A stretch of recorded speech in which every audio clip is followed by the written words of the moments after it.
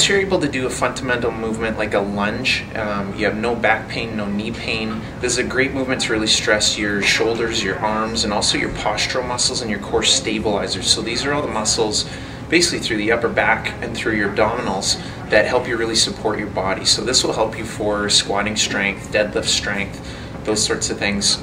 This is a movement taken from the Olympic lifting field. It's just called the overhead lunge. So what you want to do, make sure there's no pain in the knee or the back at all. Start really light, and then you can gradually work on weight. But this exercise is really all about stability. So.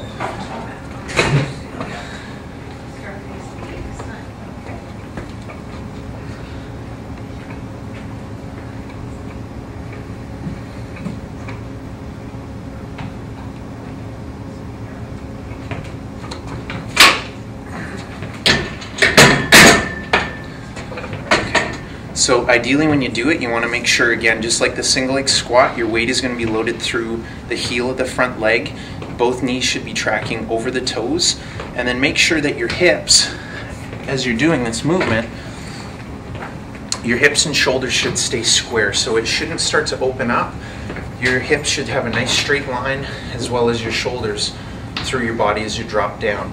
Make sure the lower back doesn't arch, and try not to keep the bar out in front of the body. Try to keep the bar directly over the spine throughout the whole movement.